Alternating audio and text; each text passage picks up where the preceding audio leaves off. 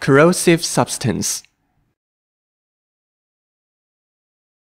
There are various kinds of chemicals in a laboratory. Organolithium reagents and hydroxides are strong bases.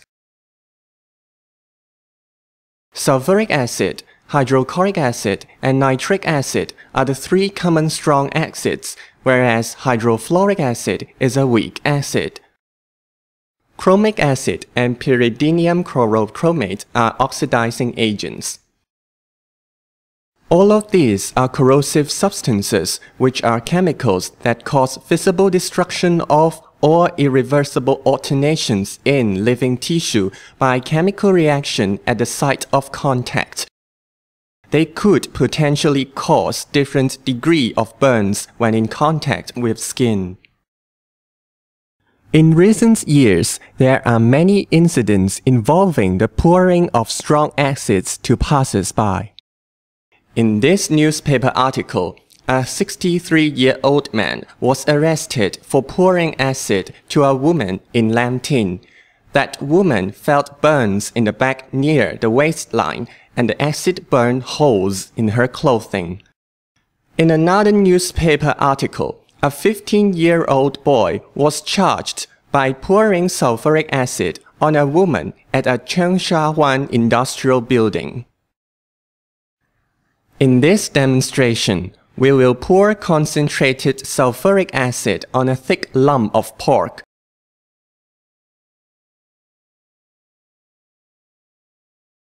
Shortly after pouring of the concentrated acid, the surface of the pork turned gray, indicating severe damage of tissue. Concentrated hydrochloric acid contains 37% of hydrogen chloride by weight. It is very volatile and gives out pungent hydrogen chloride gas. The condensates on the beaker actually come out from the hydrochloric acid. What's worse is that when we inhale the hydrogen chloride gas, it dissolves in the lung to give hydrochloric acid, which damages the lung tissue. Hydrofluoric acid is an extremely dangerous acid. It is fairly lipophilic and penetrates deeply human flesh. It is particularly prone to bone which contains a rich source of calcium ions. Hydrofluoric acid reacts with calcium ions to give insoluble calcium fluoride. A small amount of hydrofluoric acid absorption can lead to amputation of affected limb or even death. A woman had her tips of her toes amputated after being poisoned by hydrofluoric acid. Concentrated sulfuric acid is famous not only for the acidity, but also the dehydrating property. This demonstration shows the reaction between concentrated sulfuric acid with sugar. After stirring the sugar with concentrated sulfuric acid, the sugar turned into char and gave out large amount of heat. Concentrated sulfuric acid extracted water from the sugar, leaving carbon behind.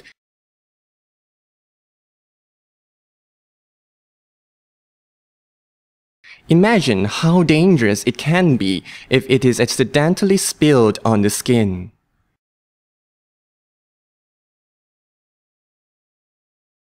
Corrosive substances should be stored carefully in well-designed cabinets. The inside of the cabinet should be made from Teflon, which can resist acids and bases. There are trays to retain any spillage. The cabinet is connected to the film hood through a pipe and the corrosive vapor can be evacuated. Other than that, there is compatibility issue to note. For example, acids are stored in acid cabinets and should not be put together with bases because the accidental spillage or mixing could result in vigorous reactions. Corrosive substances should be handled with care. Personal protective equipment such as lab coat, goggles, and gloves is mandatory. Read the material safety datasheets for the concerned chemicals and finally handle the corrosive substances in a well-ventilated film hood with scrubber turned on. The scrubber neutralizes the acidic or alkaline vapor before discharging to the outside environment. In case of accident, stay calm and ask for assistance. Wash the affected area with flushing water for a minute. If it gets into eyes, immediately go to the eye wash. Take out the eye wash and press the knob so that water shoots to the eyes. Keep washing for a minute to dilute any acid in your eyes. These are spill kits which are used to contain any spillage of acid, base and solvent on the table or floor. Acid and base should be diluted prior to disposal. Dilution should be done inside the film hood. The acid or base is poured slowly to a large amount of ice-cold water with stirring.